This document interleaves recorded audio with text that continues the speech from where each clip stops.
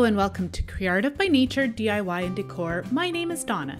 Today I'm participating in the Fall DIY and Decor Challenge hosted by Christina from the DIY Mummy. Her channel link as well as the playlist will be down in the description box below. Okay, so for today's DIY, I am digging into my stash of old book pages. I have got a selection of craft paints here in some white, off-white, some greens, and grays.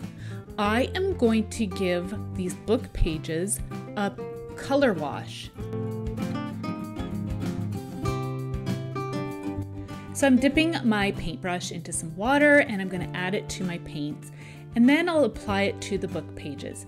As you can see, it gives it a transparent look so I can still see the text coming through.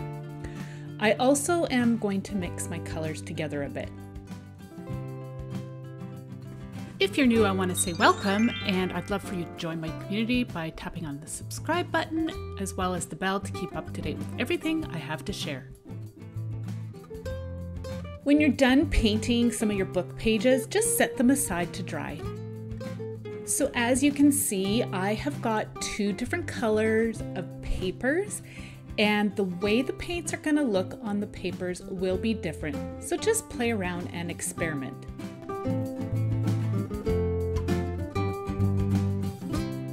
Okay, my papers are now all dry and we're ready to move on to the next step. So I have this Fiskars stencil that was in my stash, and it came with this paper cutter. Now you could use a pencil and some scissors to trace it out and then cut your leaves out. I am going to use my paper cutter. Another option is to find a template or find another stencil and create your leaf pattern that way. But I'm just going to be using what I have on hand.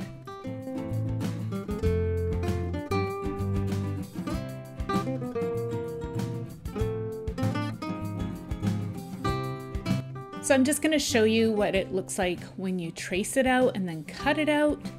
I actually ended up doing all my leaves this way. I discovered the blade on my special paper cutter was dull, so I just went ahead and just traced them out and then cut them out by hand.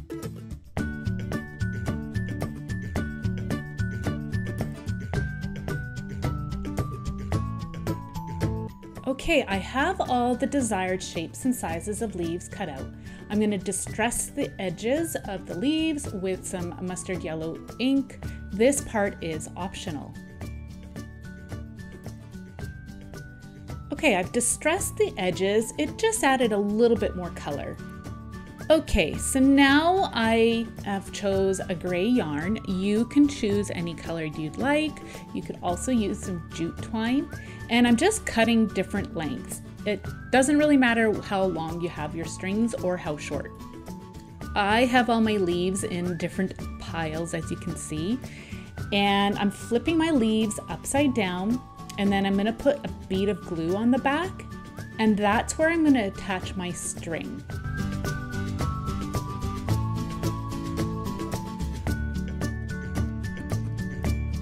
So I've attached assorted lengths of string to all the backs of my leaves.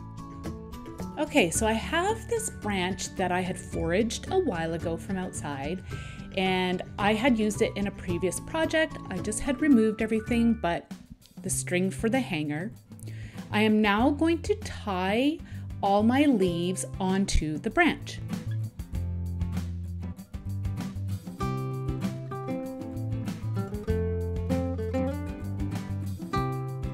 So to make it a little easier to tie your strands of yarn onto your branch, I suggest hanging it up on the wall. So what I do is just allow the leaf to hang in the direction that I want it to be, and then I tie the leaf onto the branch.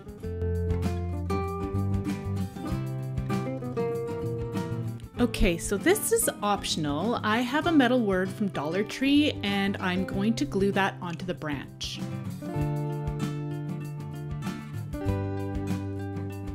So this is some preserved reindeer moss, and And I'm gonna glue some onto the branch as well as a little bit onto the leaves. This is optional.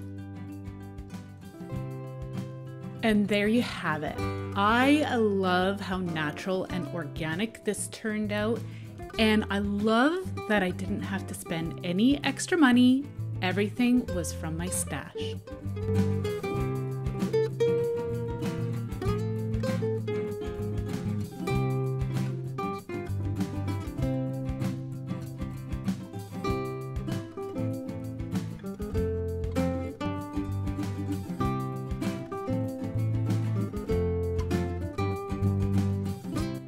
I would love to know what you think.